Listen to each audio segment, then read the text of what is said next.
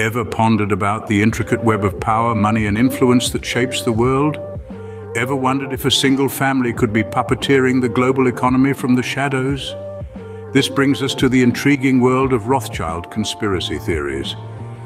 Our journey begins in the late 18th century with Mayer Amschel Rothschild, a German Jewish banker. He established an international banking family through his 5 sons, who set up shop in London, Paris, Frankfurt, Vienna, and Naples. The rise of the Rothschild family was swift and spectacular, making them one of the wealthiest families in the world.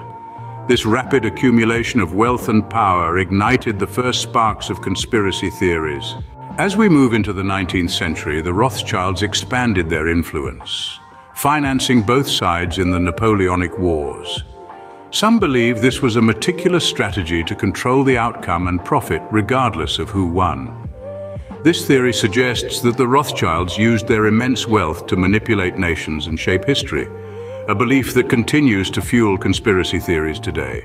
Fast forward to the 20th century, the Rothschild conspiracy theories took a darker turn. Theories emerged linking the Rothschilds to tragic events like the Titanic sinking and the assassination of President Lincoln. Some even claimed that they were the puppet masters behind the creation of Israel in 1948.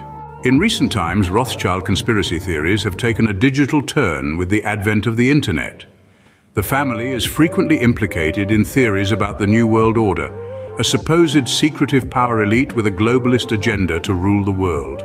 They're also implicated in theories about controlling the world's central banks and manipulating global economies. But what does the evidence say? Most historians and economists dismiss these theories as baseless and anti-Semitic.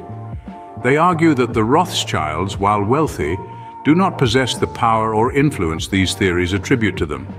They emphasize the danger in perpetuating these unfounded claims, which often serve to fuel hatred and fear. So, what have we unraveled today? We have journeyed through centuries, delving deep into the world of Rothschild conspiracy theories. We've seen how these theories evolved from the family's rise to power in the 18th century to their alleged control over global events in the 20th and 21st centuries. We have explored theories that link the Rothschilds to major historical events like the Napoleonic Wars, the sinking of the Titanic, and the creation of Israel. We've seen how these theories have taken a digital turn in recent times, implicating the Rothschilds in grand schemes like the New World Order and control of the world's central banks. Yet we've also heard the counter-arguments from historians and economists who dismiss these theories as baseless, highlighting the danger in perpetuating unfounded claims. It is crucial to question, to explore, but also to seek proof before believing. As we wrap up, remember, the truth often lies not in shadows, but in the light of day. So keep questioning, keep exploring, and most importantly, keep seeking the truth.